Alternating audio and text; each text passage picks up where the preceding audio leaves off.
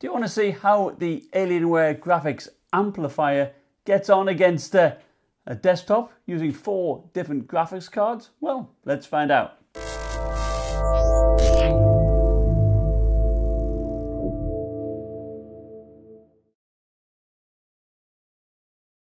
Hi, this is Stephen from Own-A-Distro. So you hear a lot about a graphics amplifier or an external graphics dock to boost your laptop's gaming performance, essentially giving you desktop class performance and extending actually the gaming lifespan of your laptop.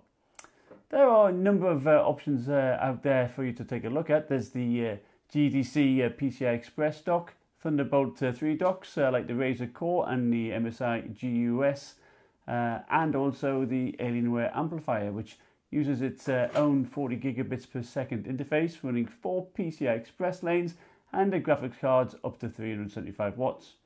The other connections on the amplifier are 4 USB ports. So what I want to do here is actually see how well my Alienware 15 R2 from 2015 copes.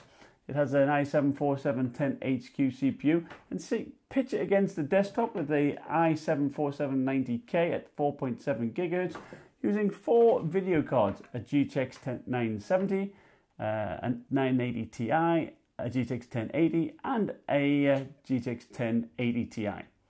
I tested 1080p, which is the laptop's native resolution, also at 3440 by 1440 and also at 4K or 3840 by 2160. So let's look at 1080p results. First up is Doom. This footage shows the amplifier with the 1080 Ti. The GPU utilization is about 40% and the CPU about 50%. The desktop and the 1080 Ti has a similar GPU utilization of 40%, but the CPU is lower at 40%. The GPU is running at about 40 MHz faster on the desktop. The GTX 970 is in red, with the amplifier giving 75 FPS versus the desktop 93.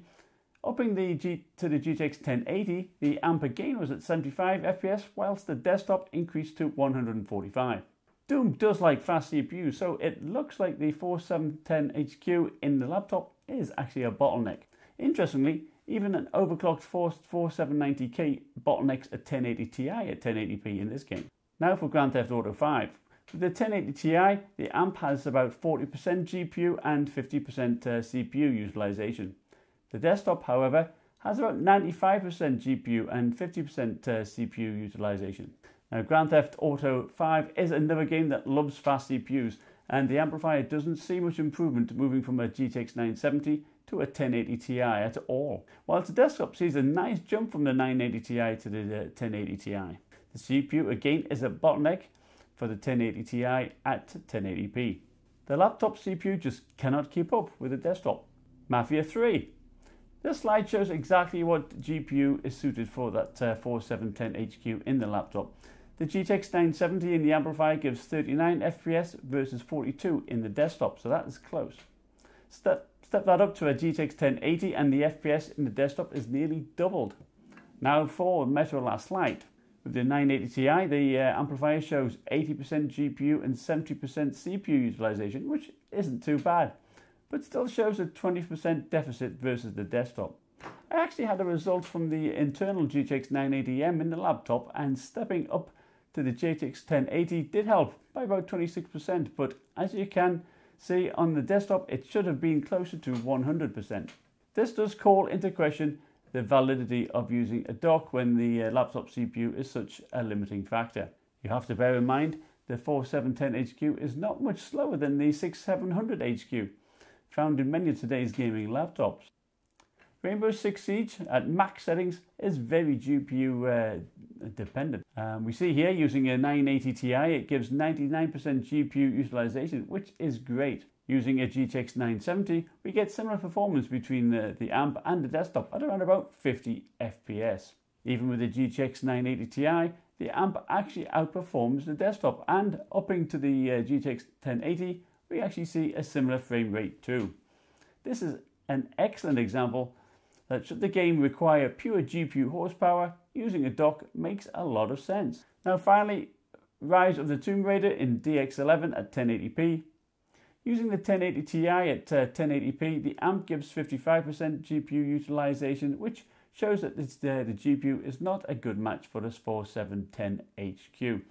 The amplifier gives similar performance between the GTX 1080 and 1080 Ti, whilst the desktop saw a big improvement. The laptop CPU again is the bottleneck. Let's look at 3440 by 1440 resolution. Even at this resolution, Grand Theft Auto 5 is CPU dependent, with only 64% GPU utilization with a 1080 Ti. The desktop outperforms the amplifier by 37% with the GTX 1080 and 60% with the 1080 Ti. Wise of the Tomb Raider, the GPU utilization is good, it's 97%. The gap in performance is still there, but it is a more respectable 20%. Now let's turn to 4K. Metro last light using the 1080 Ti.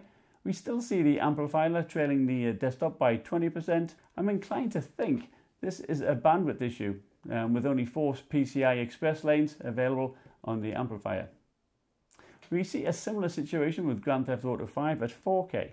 Using the 1080 Ti, the amplifier is down by 18%. Still, you get a good frame rate, so connecting to an external high-resolution monitor makes so much sense. So to conclude, the effectiveness of an external graphics dock and high-end graphics card actually only makes sense if you have a powerful CPU ideally. An i7-7700HQ or better I would recommend. But I'd still recommend outputting to an external high-resolution monitor if possible to limit any CPU bottleneck. Now, thank you for watching, and please like and subscribe, and I'll see you next time. Bye now.